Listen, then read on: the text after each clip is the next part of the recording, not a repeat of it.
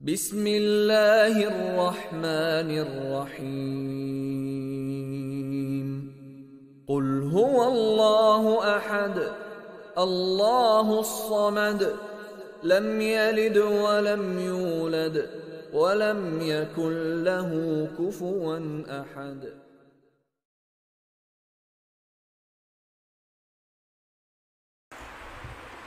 السلام عليكم ورحمة الله وبركاته.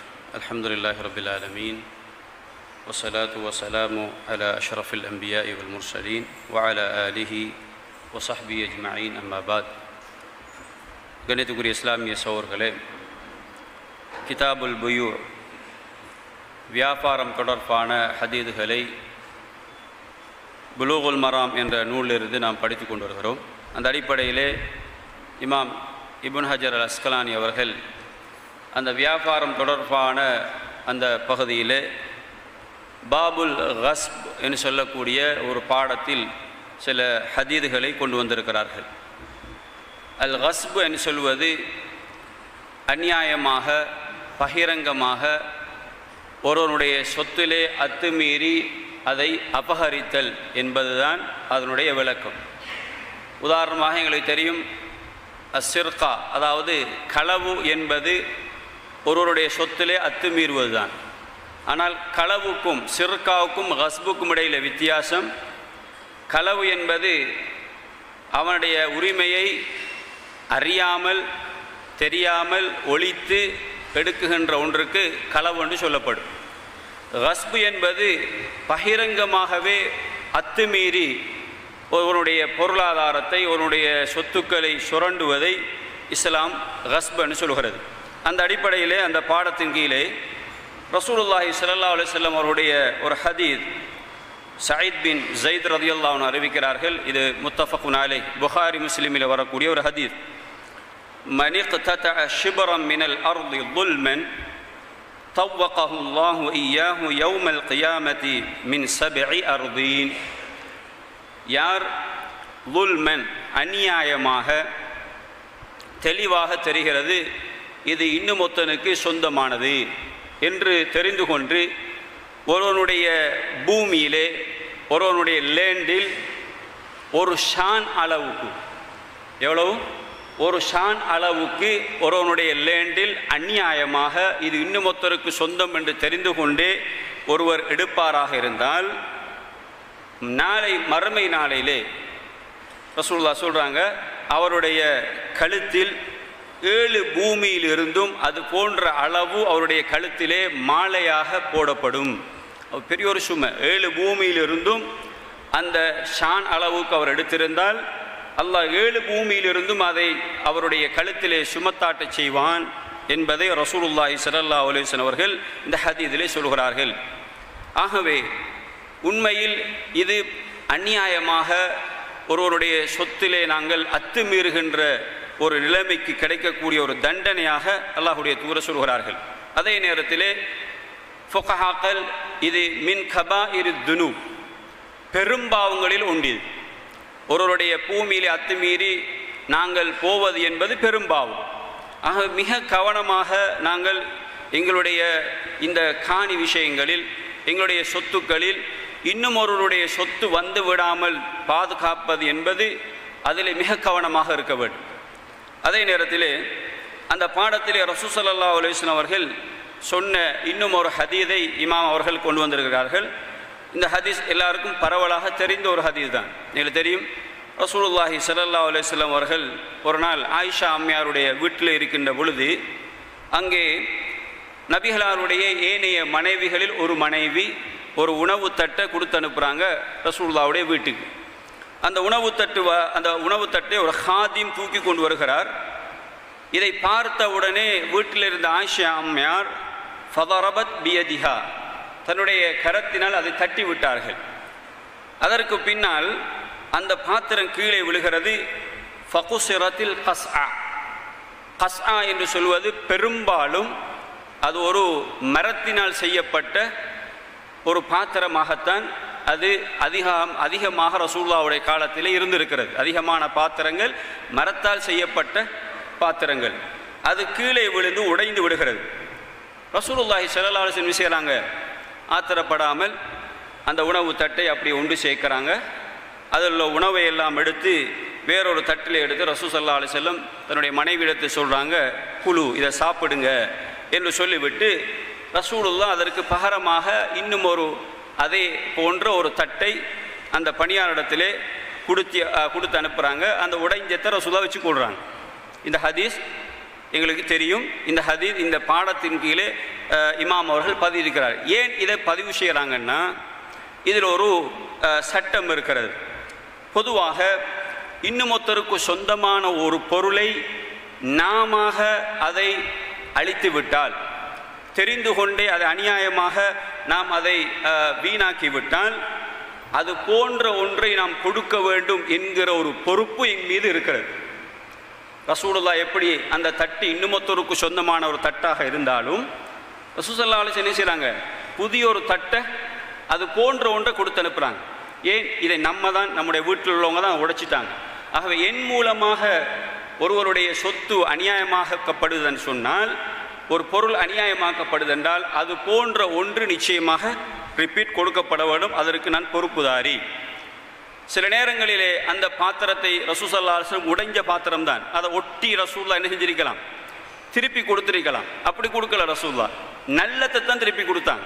ஆகவே ஃபுகஹாக்கள் இந்த ஹதீஸின் மூலமாக சொல்கிறாங்க, ஒருவர் அப்படிப்பட்ட ஒரு நிலைமை இருந்தாலும் அவர் நல்ல ஒன்றைத்தான் கொடுக்க வேண்டும். ரசூலுல்லாஹ் உடைஞ்சத்தை திருப்பி ஒட்டி கொடுக்கவில்லை, தன்னுடைய வீட்டில் இருக்கக்கூடிய நல்ல ஒன்றைத்தான் ரிப்பீட்டாக அவருக்கு கொடுத்தாங்க.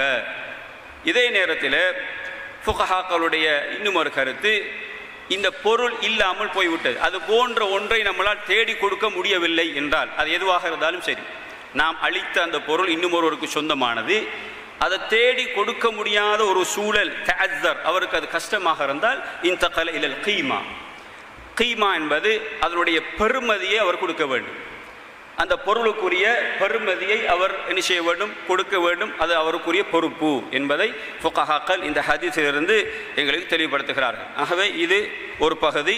ஆகவே இன்னுமொத்தருடைய சொத்தை நாங்கள் எந்த விதத்திலும் அதை அநியாயமாக பயன்படுத்தி விடக்கூடாது. இன்னும் ஒரு ஹதீஸ் வருகிறது, அந்த ஹதீஸை நாங்கள் பார்த்துவிட்டு முடிச்சு கொள்ளலாம். 2 ஹதீஸ். ரசூல் ஸல்லல்லாஹு அலைஹி வஸல்லம் சொல்கிறாங்க, மன் ஸரஅ ஃபி அர்தி கௌமின் பிகைரி இத்னிஹிம்.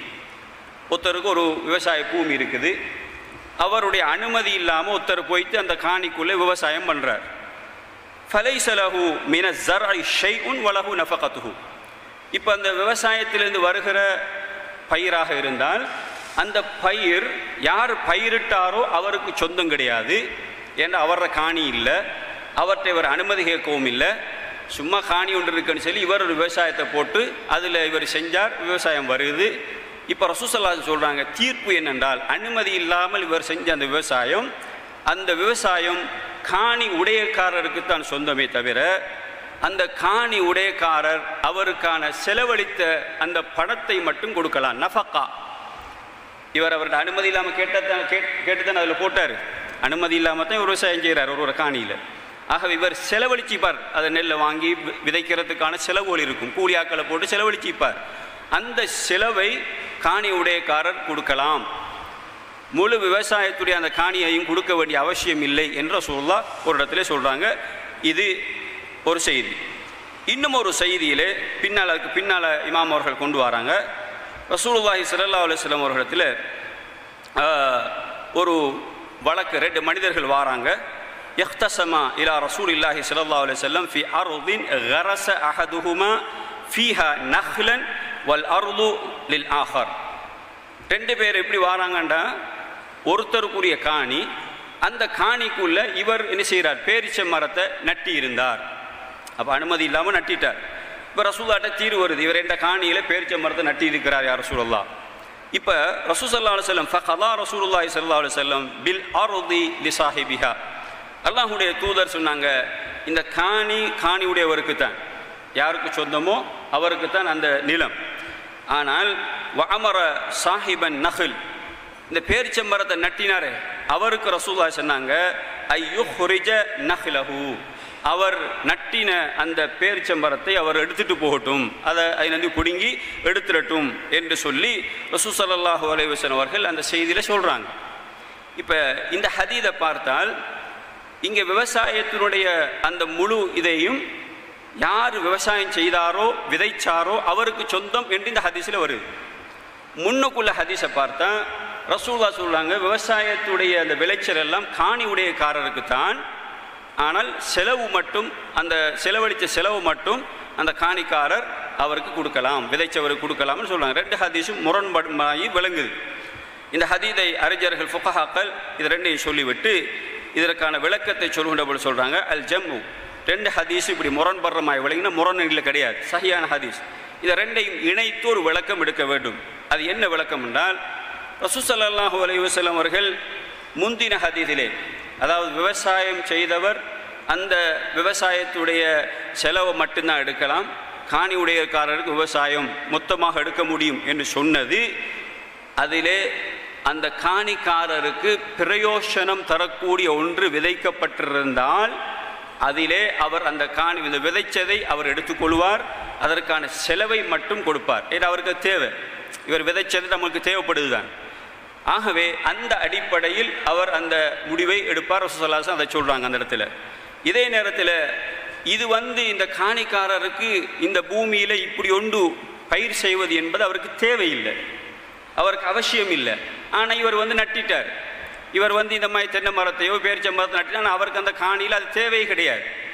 அதனால தான் ரசூலுல்லாஹி ஸல்லல்லாஹு அலைஹி வஸல்லம் என்ன செஞ்சாங்கன்றா, உரியவருக்கு அதை கழட்டிட்டு போங்க, காணிக்காரருக்கு காணி சொந்தம் அப்படி என்ற ரசூலுல்லாஹி ஸல்லல்லாஹு அலைஹி வஸல்லம் சொன்னாங்க. ஆகவே இந்த ரெண்டு காணி உடையவரை வைத்து தான் தீர்ப்பு. காணிக்காரருக்கு அந்த விவசாயத்திலிருந்து பிரயோசனம் கிடைக்குமாக இருந்தால் அவர் செலவு கொடுத்துட்டு போகலாம், அல்லது அந்த காணியில் விதைக்கப்பட்டிருப்பது அவருக்கு தேவையில்லை, அவருக்கு அவசியமற்ற ஒன்றாக இருந்தால் அதை நீங்கள் முழுமையாக எடுத்துகிட்டு போங்க என்று உரியவருக்கு சொல்லலாம் என்பதுதான் இந்த இரண்டு ஹதீஸிலும் ரசூல் ஸல்லல்லாஹு அலைஹி வஸல்லம் அவர்களுடைய இந்த ஹதீஸிலிருந்து நாங்கள் விளங்க வேண்டிய பகுதி என்பதை எங்களுக்கு அறிஞர்கள் ஃபுகஹாக்கள் எங்களுக்கு விளக்கம் சொல்கிறார்கள். ஆகவே உண்மையாக இதெல்லாம் சில பொழுதுகளில் நடக்கக்கூடிய விஷயங்கள்.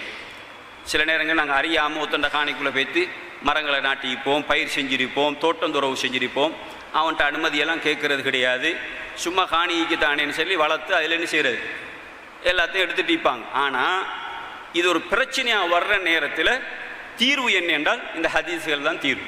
இப்படி ஒன்று வந்தால் எப்படி தீர்வு எடுக்கிறது அதைத்தான் ரசூல் ஸல்லல்லாஹு அலைஹி வஸல்லம் எங்களுக்கு சொன்னாங்க. ஆகவே இந்த ஹஸ்பண்ட பாடத்துக்குள்ளே இன்னொருத்தர சொத்துக்குள்ளே நாங்கள் எப்படி நடந்து கொள்ளணும் என்ற ஒரு வழிகாட்டுதலை அல்லாஹ்வுடைய தூதர் இந்த செய்தியை சொல்கிறாங்க. ஆகவே நாங்கள் எப்பொழுதும் மற்றவருடைய சொத்துக்கள் விஷயத்தில் மிக கவனமாக நடந்து கொள்ள வேண்டும். அல்லாஹு தஆலா நம் அனைவருக்கும் தௌஃபீக் செய்வானாக. வாஹிர் தவானா அல்ஹம்துலில்லாஹி ரப்பில் ஆலமீன். சுப்ஹானக்கல்லாஹு வ பிஹம்திஹி அஷ்ஹது அல்லா இலாஹா இல்லா அன்த அஸ்தக்ஃபிருக வ அத்தூபு இலைக்.